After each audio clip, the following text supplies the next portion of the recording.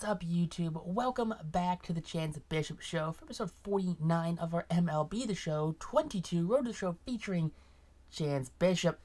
And here we go, starting off with some people who are retiring from the league right now, 2029, end of 2029, I should say. Nick Castellanos went back to the Reds. That's good for him. Quinn retires. Let's see, any other big names? Maikel Franco, former Philly right there. Jorge Alfaro, former Philly. Jose Altuve retires. Anderson Alvarez, Tyler Bidet. Xander Bogaerts, Greg Bird. Ty Buttrey, Javi Baez. A lot of players actually retiring. Garrett Cole's gone. Let's see, any Paul DeJong, Edwin Diaz. Mary Garrett, Nico Goodrum, Kendall Graveman, Chad Green, Cole Irvin.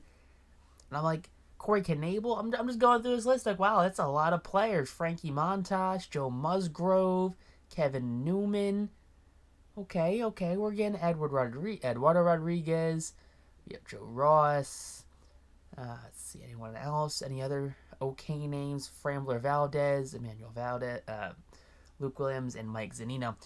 Really? Jose Altuve retired? Unless that's a different Jose Altuve. It's like an auto-gen Jose Altuve, which there's a good chance it is, because there's no way, like, Astros Jose Altuve doesn't make the Hall of Fame. Just saying. But we're in the off-season now, looking on some offers. The Mariners offer us 10 years, $342. Miami's offering us 9 years, $294. The Diamondbacks are offering us 9 years, $309. Diamondbacks, 93-win team. Braves are offering us 10 for $334. Reds are offering us 11 at $385. Diamondbacks come back with $315. Let's see. And I mean, we're getting a lot of big offers. $385 though from the Reds. I didn't know they had that much money to offer. The Mariners were like, "Hey, you want a qualifying offer for 1 year, $21.1 million?" And as much as I appreciate it, no, I'm not going to accept that contract offer. There, Mr. Reds.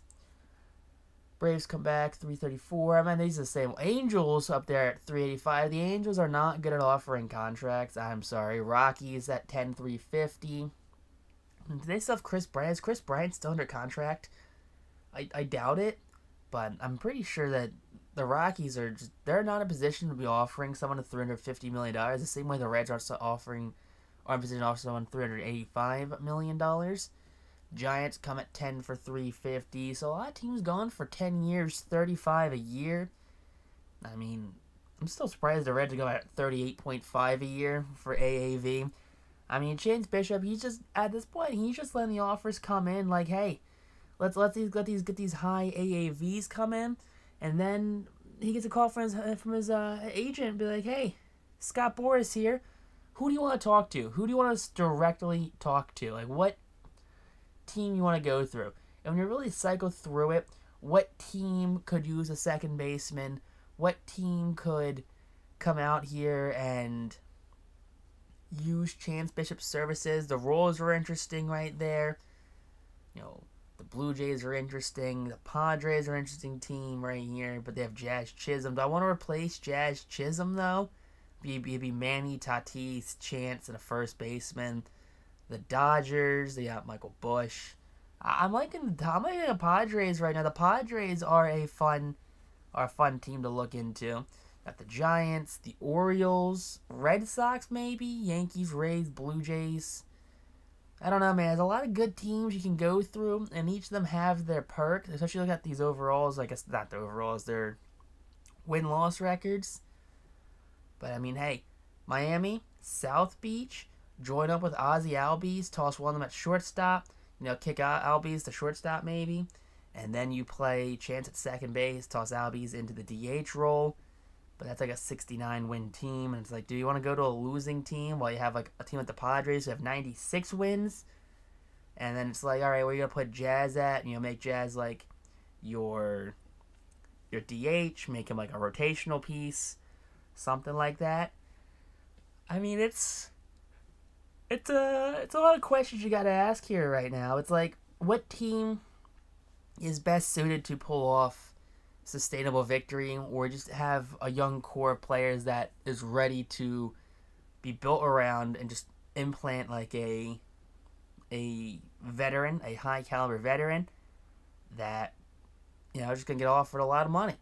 Being, hey, man, we're going to give you all this money. And just be like, all you got to do is say, hey, here you go. I mean, look at Marlins. 7th in power. That's about it. 7th in power. They're last in contact, 26. Bishop's going to add to that, though, as we're going down to Miami. At least for spring training wise. The Grapefruit League of Baseball. The Ono Marlins. Chance Bishop. Going to sit up in this Miami, this teal right here. Looks like the Ozzy Albies. They got Logan Ohape. I mean, it's a good mix of people right there. Grayson Rodriguez is a Met. First at bat for Chance, and that's going to be a fly out to deep center field. Some fans probably thought he got a hold of that one in his first ever appearance as a Marlin. Remember, these aren't really debuts as Marlins. This is just appearances. He's playing the field right now. There you go, Chance. Good old double play situation right there. You like to show the fans, hey, if you give me this contract, we're gonna get it done. Base knock right there, especially for a team that doesn't have great contact. They can really use a good contact guy like Chance Bishop. He's gonna hit easily 310 minimum, 325, 330, 340. They need guys like this. Miami holds on to win. They had a big 7th inning. They hold on to win, this little exhibition game. Now the Cardinals, they were an option for Chance Bishop to go to. But does he want to play in St. Louis? That's the real question. Does he want to play in St. Louis? And it's just going to come down to that. Like, who does Chance want to play in St. Louis? Or does he want to be the face somewhere else at a team that doesn't really have many big faces of the franchise? Miami, you think Mr. Marlin? The owner trades Mr. Marlin like a week after, like a season ends, and they win a World Series twice, and they gut the team both times. It's hard to be the face of the Marlins organization. I mean, you think of like notable Marlins, it's like Hanley Ramirez, and they traded him away. You think of like, who's even other Marlins? Like Gary Sheffield, they had at one point, I'm pretty sure, right? They had Gary Sheffield. Traded him. They had Mike Piazza for a day. Traded Mike Piazza to the Mets. They had a bunch of players. A bunch of, players. It's like, why would you trade all these players? Just because they're cheap?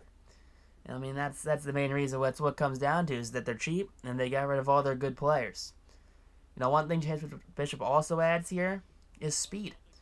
Just taking second base. I mean, it's actually a no decision right there. No throw. So it's like a no contest kind of throw right there. So it's not an actual stolen base. Now going for third right now. He's still third base, 2 standing. So he just walked from first to third.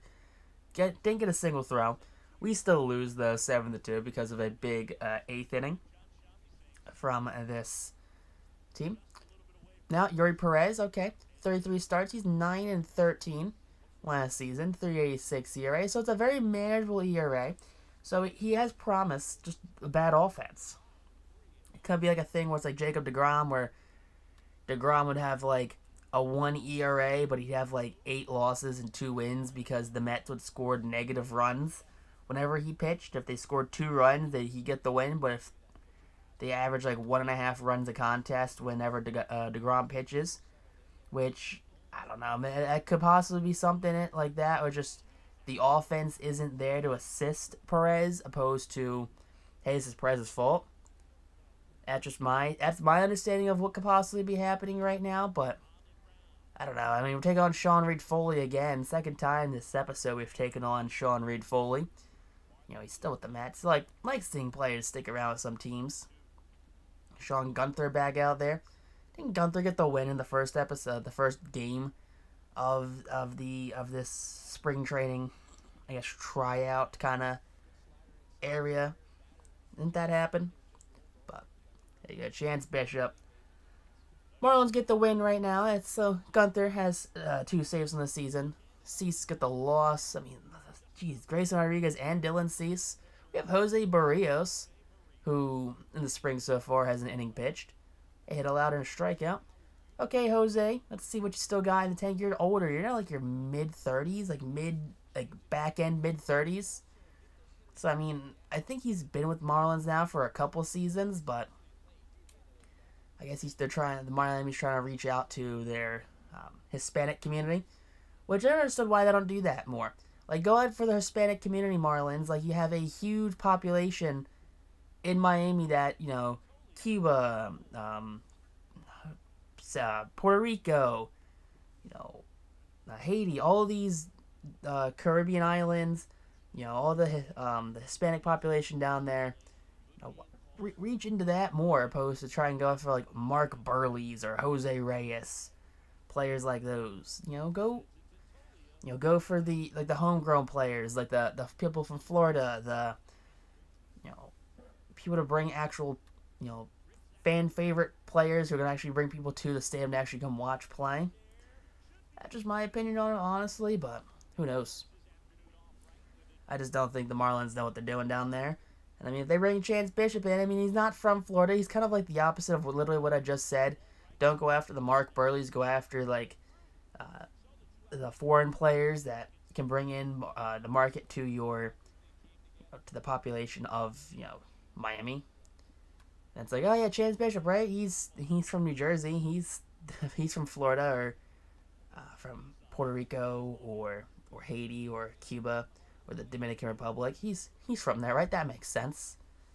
Yeah, that entirely went to left field what I just said. Don't listen to me. Actually, I'm actually awful at commentating sports games. I don't know what I'm talking about. I'm just rambling and hope it makes sense when I hit the stop button right there. That's the biggest deal, honestly. It's like, hey, let's see what we could get done right now. Let's see if we can just try and get this over with and not make a fool of myself. But as we wrap this episode up, as we're coming to the end of it, we still need to talk about contracts here with the Miami Marlins. What are we going to do here? How long are we going to be in South Beach? How long are we going to be playing in these uniforms? And I think the real question comes down to, we're going to pull out the LeBron thing, where LeBron's here for a couple seasons. He's like, we're not going to win 1 or 2 or 3. We're going to win like 28 championships. Are we going to do that? I think we're going to do that short term at least. 3 years, $63,030,000. I think that's a good feat right there. 21 a year AAV. Not bad AAV at all for Chance Bishop. And I think moving down to South Beach, it stirs up interest. And they're going to agree with it. Yeah, we've accepted it. As we're at this episode, we're going to be a Miami Marlin.